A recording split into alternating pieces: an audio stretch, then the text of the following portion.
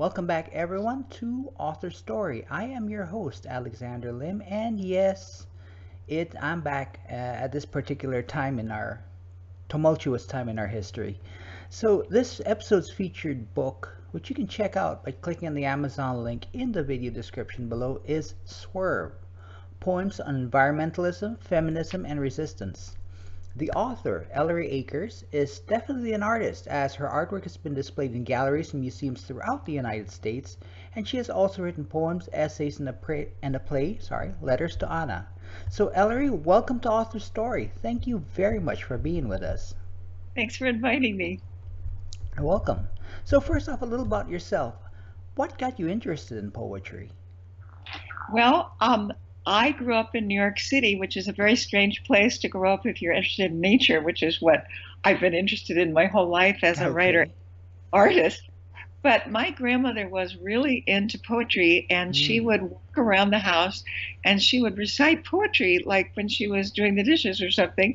Mm-hmm. And I grew up thinking poetry was just a normal part of life. And Mm. I became a poet and an artist, and nature is really what I love to write about. I work Mm. outside almost all the time. I love being in nature. I set up a camp chair on a hiking trail, and I write and draw. Mm.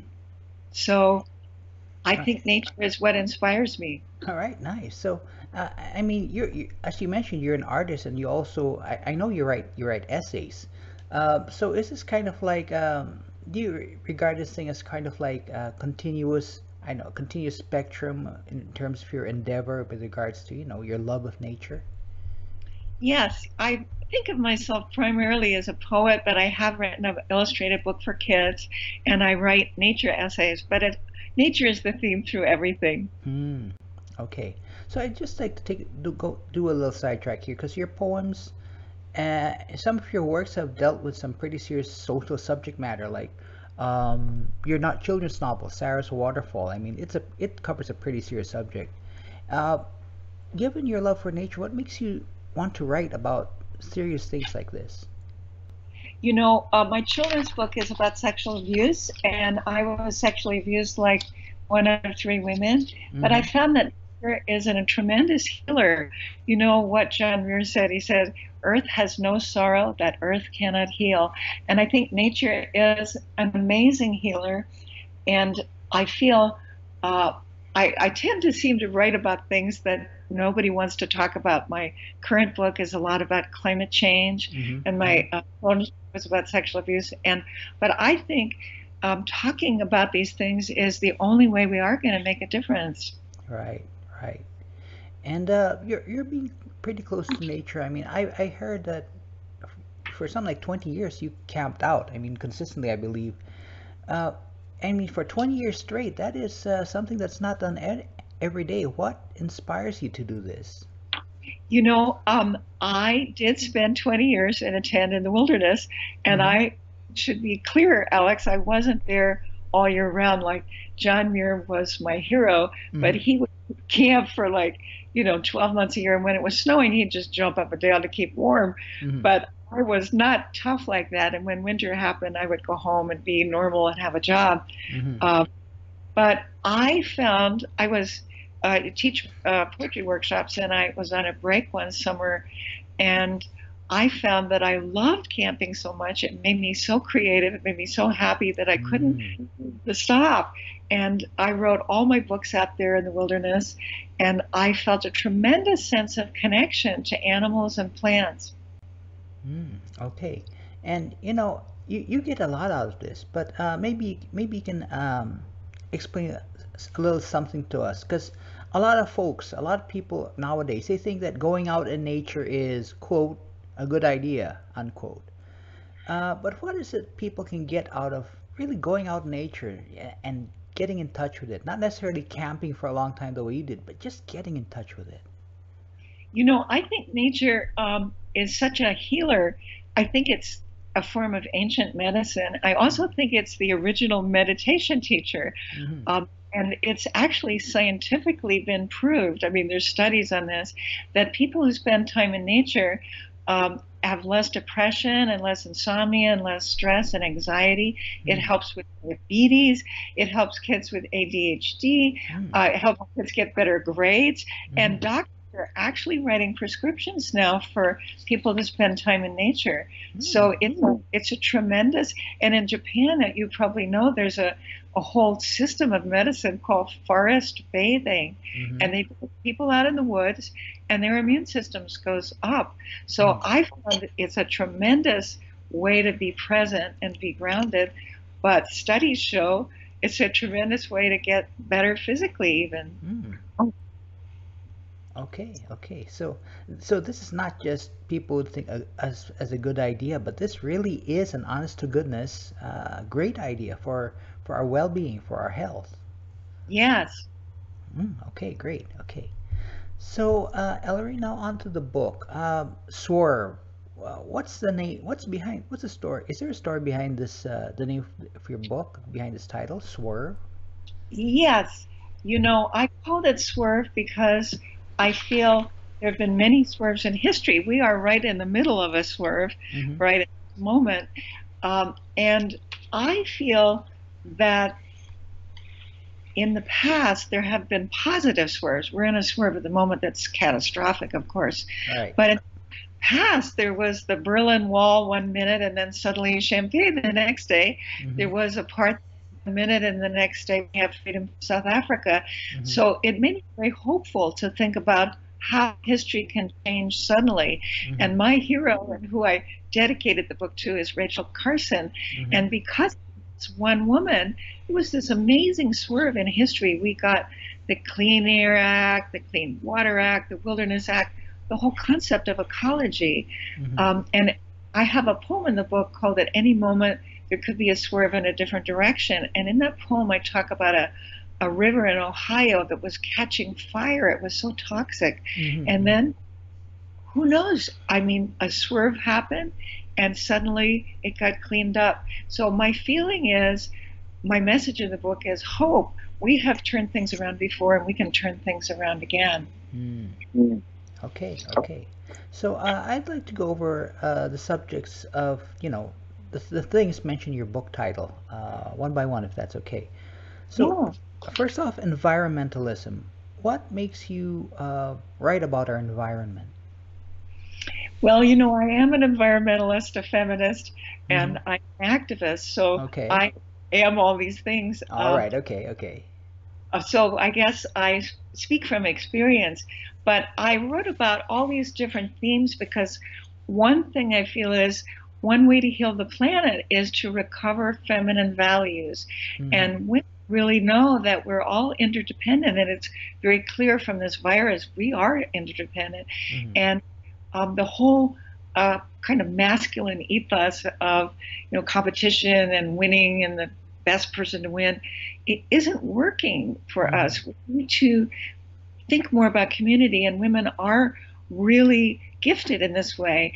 And in the book, I talk about 3 women, Wangari Maathai, who planted 51 million trees, and Barbara McClintock, who was a scientist, and she found the secret of the corn gene because she was thinking as a woman, and all the male scientists were thinking there must be a top gene that is going to be the boss of the other genes. And she, because she was a woman, thought, I bet the secret of the corn gene is all the genes are working together and they're helping each other. And so I feel like we can recover feminine values, and we need to take action. That, I think, is what I found. I started writing the book from a tremendous sense of climate anxiety and grief. And by the end of the book, I realized the antidote to despair is action. Okay. And I guess action, I suppose, is the underlying objective or result of being an environmentalist, being a feminist. I think so. I think if you love nature, it's really important to try to protect it. Right. Okay.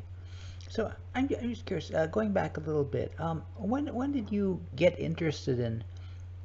When did you start on the path to these realizations you presently have about the need for a feminine outlook on things? Well, I do think, I guess I really studied women who are making a difference, like Mm-hmm. the one I write about in my book. And Jane Goodall was one of my heroes. Mm-hmm. Rachel Carson was one of my heroes. And I feel like women have really made a huge difference to the environment. And I often, like I'm a human, right? I get All right. depressed by the environment and I All think, oh right. God, we're only got 10 years and we're toast. And but then I really try to turn that around and I think about some of these women who made a difference and I think we actually do have time. We have 10 years to make a difference. It's Mm-hmm. a great time to be alive Mm-hmm. and I get busy. So these women, I guess, really have inspired me. Mm. Okay. All right. Okay. Cool. So, since we're talking about a book of poems, Ellery, would you mind telling us, reciting one or two poems from the book just to give our listeners an idea of what the book's all about? Yeah, I'd love to do that. This one is called What Nature Teaches Us. Mm-hmm. And it's about really all the things we get from nature, Mm-hmm. that it slows you down so you can hear the stream as it pours. It reminds you you are in the body it made for you. The quiet in the deep ground reminds you the rock gouged by wind. You can stand under a tree as it rests in its own frank love of itself. Rarely you see this in a man or woman, often in a tree. In the glare and heat, you can hear a garter snake slide across gravel. Your body likes to sit and watch the day moon, and you're surrounded by chlorophyll as it binds the sun in the leaves. And you sit under those leaves in the calm air, and your mind surrenders its locomotives, and you breathe. Mm. Nice. Nice. It gave a real sense of, yeah, nature. I mean, I could just hear the garter snake slithering over the gravel there.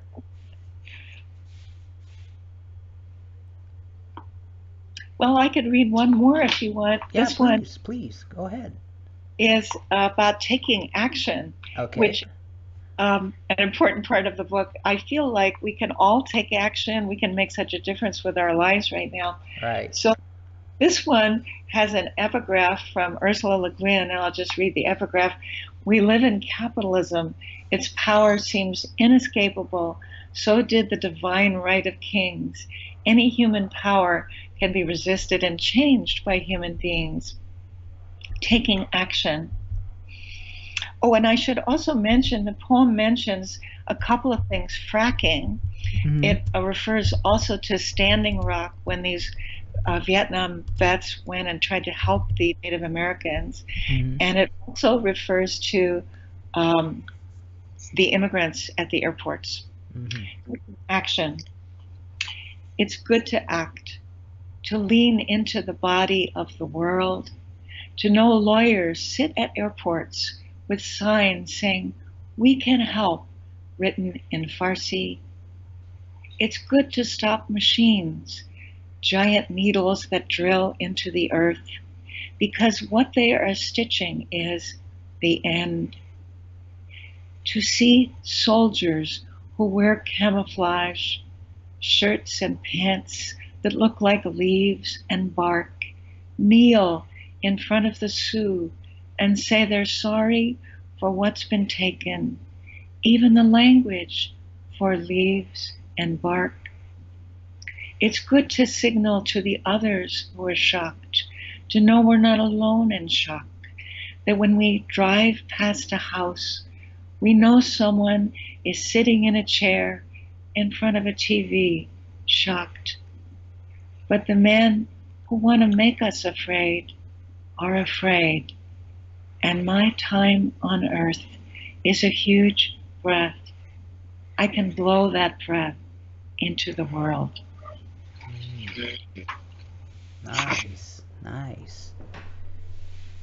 What I'm getting here is that, because the last time I delved into poetry was back in high school, back in college. I mean, s- standard guys like E. E. Cummins and guys like that, and this one is, I know this is contemporary. I mean, this refers to present day events, what's going on all around us right now. So I find that personally very interesting.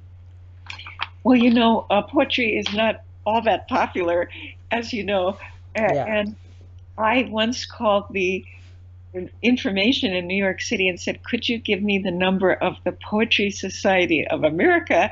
And Okay. the information operator came back and said, "I've looked everywhere under Poultry Society, American Society of Chicken Ranchers, Okay. can't find anything." So poetry is not really mainstream, but I Yeah. feel one of the things it does and what we need right now is soul. Mm. Poetry is the soul of the culture, I believe, and that's probably why I wrote this book in poetry, because it's short, it cuts to the core, and I think we all have a soul sickness of what's happening to the earth and a grief around it. Hmm. Right, right. And I was going to ask as well. Do, do you also write about these subjects in essays, and do you also like paint it? I mean, is this a present concern that you express yourself in these media as well? Yes, I'm also a visual artist, and with both writing and art, I have a similar process. Hmm. Of course, I was saying I really like to be out of doors. And what I try to do as both a writer and a painter, I try to look at a river or a tree, not from the outside in and describe it. Oh, gee, I'm such a great writer. I can describe this tree really well. And, you Right. know, what I want to do is become the tree from the Mm. inside. And I actually sit there for hours and say to the tree or the river, what's it like to live your life? I want to Hmm. know so I can write about this. And it takes a certain kind of humility. I just don't want to be like, I know how to do this. I want to learn from nature how to Hmm. write about it, how to paint it. Right, right. So this is so this process of yours. I mean, I imagine that it would take probably a couple of days to come up with a poem or an essay or a single work of art. Absolutely. It takes time, and um, that's just how it is. Hmm. Right.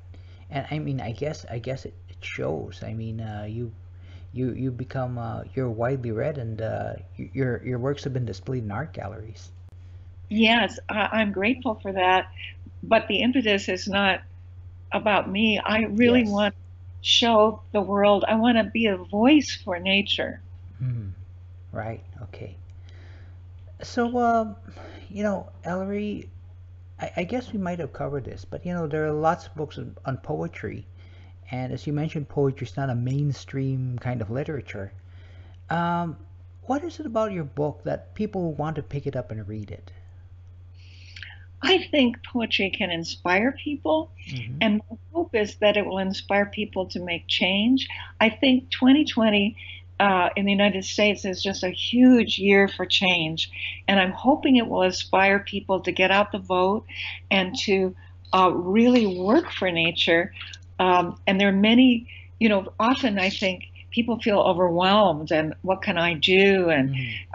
I always think what the Dalai Lama said. He said, if you think you're too small to make a difference, try sleeping with a mosquito. Mm-hmm. And I think we can make a huge difference this year, and I'm hoping that we can all send a lot of emails and postcards to our representatives and saying, I really care about climate change, and I also really care about reforestation and planting trees, and I'm hoping people will get out the vote and join groups like the Sierra Club and Reclaim Our Vote and 350.org and really make a difference. I guess that was my hope, to inspire people to be activists. Right. Okay. So it's interesting you mentioned, people are asking, what can I do? So, Ellery, let's say you met this person, whoever this person is, and is kind of concerned with the environment as you are, and but they don't know the first thing how to go about this.